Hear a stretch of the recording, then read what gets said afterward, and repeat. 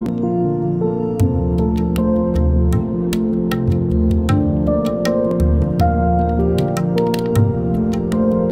Legend of Pieter Both from Mauritius. Tucked beneath the highest clouds hovering over Mocha Range on the island of Mauritius is a strange peak called Mourya Pahar. The island itself, which sits like a gem over shimmering crystal-clear turquoise lagoons, has captured the imagination of many down the years. Renowned for its natural beauty, sailors often drifted to its shores to lay anchor for a long stay. The wild remote landscape towards the steep slopes of Mourya Pahar peaks bears a name today, that of Pieter Both.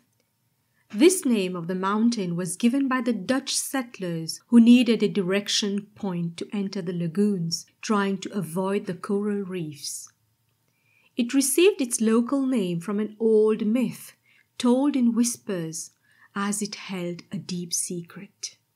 Passers-by through generations tell the story of an enchanted spot on the softer vale of the peak, where a slice opened like a window and the land was flat. Many fruit trees grew there with rows of vines laden with berries. A small spring nearby gurgled its way through the black basalt rocks, gushing crystal clear water. The spot was enchanting and beautiful, and no one had ever set foot there. There lived a very poor milkman in the nearby village, down the valley, who made his way up the slopes each day to cultivate a small wild patch, which he had stumbled upon one day searching for firewood. He thought that no one would come this far up the mountain, and as he owned no land, he decided he would grow some vegetables and herbs which he could sell. So that's what he did. Each day, early morning, he went door to door on his bicycle to sell some fresh milk from the only cow he owned. He kept some of the milk for himself and the cow's calf, and then sold the rest. After he came back, he would change, take his hoe and a jerrycan of water, heading towards the mountain. Months went by, and he started getting good yields from his vegetable patch, and was making a profitable sale each time he went down to the nearest town. At home, no one asked him any questions. Days were long, tiring, but fruitful. He would reach home, wash, take some food, and would sleep straight away. One day, coming back from a long day of labor, he heard some music playing and soft singing. He looked around and saw no one. He carried on walking and heard the same again. He stopped and listened. A rustle of leaves made him turn around, and there was a maiden, floating in the most dazzling dress with sparkling dust flowing around her as she moved. She was the most beautiful creature he had ever seen. He rubbed his eyes, thinking he must be dreaming. Yet what was in front of him was real. Her skin was as white as milk, her long hair red as mahogany bark, and she had eyes like honey. She spoke to him. "I know who you are. I see you each day passing by this way. If you can see me, then I can grant you the secret of our hideaway." "Hideaway? But who are you?"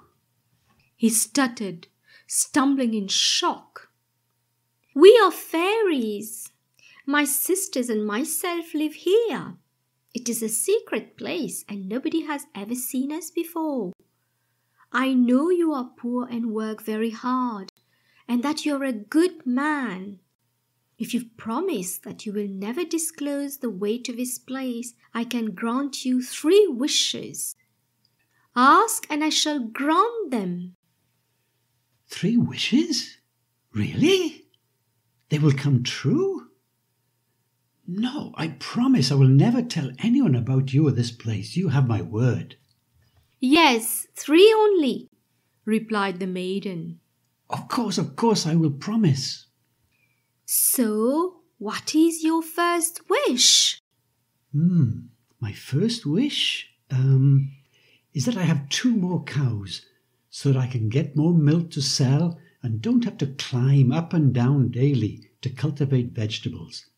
You know, it gets hard when it rains with all that mud. My cow is very good and she gives sweet milk, but I'm sure she'd be happy to have some company. Granted, said the maiden. The maiden was in fact a fairy, and she took him to a clearing where there were 2 more fairies bathing in the stream, singing and playing some music. It was magical. He sat down, and they gave him some fruits to eat, and they chatted till the sun started setting. He left them filled with amazement and reached home to reflect on whatever he had just witnessed. He went to the stable to talk to his cow, and to his surprise, there were 2 more cows lazily munching sugarcane branches. His first wish had just been granted. He danced with joy, with tears in his eyes, not knowing what to think and what to do next. That night he slept, dreaming about the fairies. The next morning he woke up, milked the cows, and made himself a nice cup of steaming tea with milk. He sat down to eat his breakfast made of a meagre piece of roti and butter. His eyes welled with tears, and he could not think why he was having such good luck suddenly. Life had not been easy for him. He made his milk round to the neighbouring region as usual. Mrs. Kumar, who was waiting for him to get her morning share of fresh milk for her morning tea, said the next day, complimenting him, "Oh, the milk was excellent yesterday. Can you double my share as from tomorrow?" Mrs. Kumar referred him to some more customers, and each was happy. He talked to his cows each morning after milking and gave them the juiciest and freshest of sugar cane and grass to eat. He lived in a thatched and corrugated roof shack. With each cyclone blowing, with tropical torrential rains, he had many nights staying awake with buckets to catch water, listening to the howl of the fierce winds. He started cultivating his land. During the months that followed, he met the fairies and amazingly was granted his 2nd and 3rd wishes, which were to own his own agricultural land and to have a decent place to live. At the end of the day, someone knocked at his door and left him the deeds to a nearby land. All this was happening very quickly.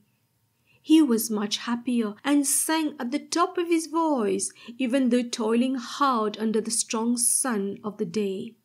His crops soon started to show themselves with a promising yield.